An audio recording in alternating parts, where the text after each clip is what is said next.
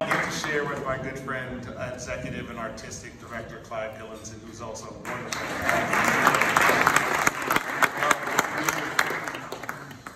And one of the things that Clive and I talk about all the time is music has this wonderful power to bridge time and culture and bring people together. And frankly, there's no other place that really embodies this more than Carnegie Hall. There was a soprano by the name of Cicetta Jones who actually broke that color barrier back in 1893 at this hall.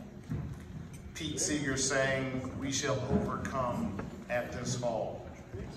Isaac Stern performed over 200 times at this hall before he rallied the community to save it from destruction.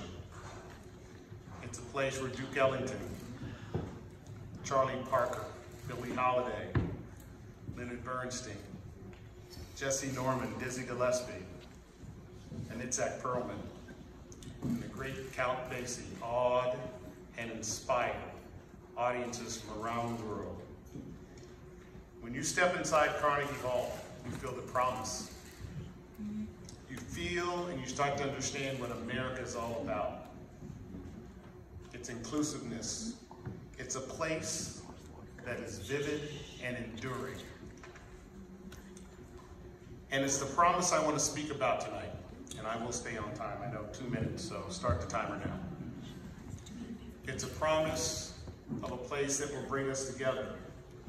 In fact, it was at Carnegie Hall that Dr. W.B. Du Bois joined Rabbi Stephen Weiss in 1945 to conduct a meeting for the defense of Israel at the end of World War II.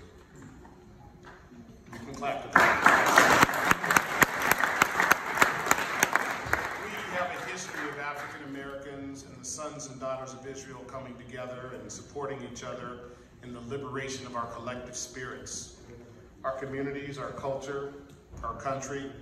There's a certain poetry that brings us together, and it's about common values.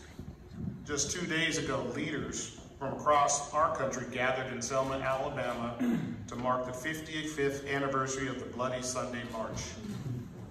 My generation grew up with the images of these peaceful protesters crossing this Pettus Bridge, and those images are seared in our memories.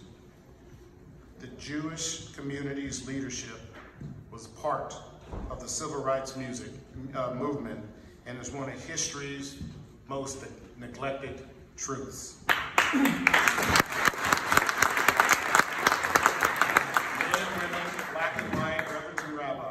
More than half the lawyers who volunteered their services to the movement were Jewish. They are part of the tribe. Rabbi Abraham Joshua Heschel linked arms with Dr. King on this bridge, and he said, "I felt like my legs were praying." And much is made of the divisions and anger in our society today, but many of us are rightly concerned about the divide between the African American and Jewish communities. I'm here to say to anyone who propagates this fear and division, they simply don't understand our common experiences and our common bond. The Jewish people and the African American people share a birthright burden. We have been wanderers in search of a place to call home, a place to plant roots, and a place to build a community. But these places do exist. We have to forge them to exist. The neighborhood in East Denver where I grew up wasn't affluent, but it was locked out of the community of America. But we looked out for one another. We weren't middle class, but we were striving class. When my father earned his doctorate, the entire community came out and came to our house and congratulated him because his achievement belonged to the entire community. I was bused across town to an elementary school where I learned to play alongside some kids who didn't look like me, didn't worship like me. But I'll tell you, many of my classmates were Jewish. We sang songs for Hanukkah together. We attended Passover, and we played in the jazz band together. And I'm not suggesting that the complexities of our world have solutions as simple. What I am suggesting is that we can begin to heal our world when we acknowledge the similarities and burdens we carry. and we work together to liberate them. You can't have lived the life that I have without understanding this work begins in our schools. I was the first generation in my family to actually have all its rights in this country. The first generation in my family to live and get to go to a desegregated school. And this was a time when America was trying to rediscover itself and its soul and its values. I saw those values when my mother wrote that $25 check every month for over 50 years. And when she started writing it, there was no automatic bill pay. She would write a check, address the envelope, stamp it, and we'd go to the mailbox and mail it together. That had meaning. I saw my father engage for decades ensuring that the young people in my community had food, had the ability to go to Head Start, to ensure that they understood the importance of voting and leading voter registration programs, and made sure they had access to the outdoors. They were teaching the importance of participating in the bounty that is America.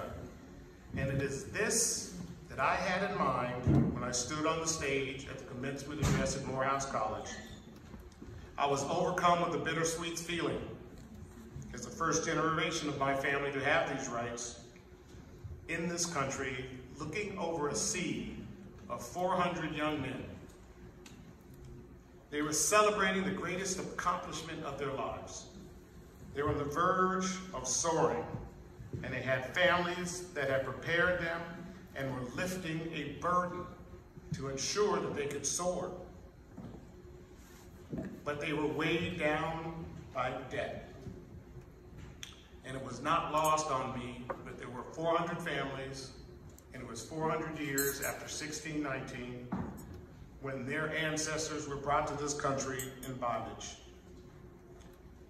And I imagine feeling the lightness that I could actually change their lives, liberate their spirits, give them the opportunity to either start a business, take a job at a lower salary, to teach in their neighborhoods, maybe to bring a better social purpose to their lives than they otherwise could. And maybe, and just maybe, get access to the American bounty 20 years, 30 years before they otherwise would. If there's any question about the commonality of the values between the African American and the Jewish people, we need to look no further than Dr. King's famous sermon at Ebenezer Baptist Church, in which he reflected on the Jewish tradition of Tikkun Olam, to repair the world. I want to be on your right side or on your left side, Dr. King said, in love and in justice, in truth and in commitment to others, so that we can make this old world a new world. Let's honor the tradition of linking arms and walking together. Let's honor the spirit of the Talmud that vigorous debate makes us stronger. And even in disagreement, we are brothers and sisters. Let's never allow the ties that bind us fray. Let's work together every day and make our old world new. Thank you again for welcoming me.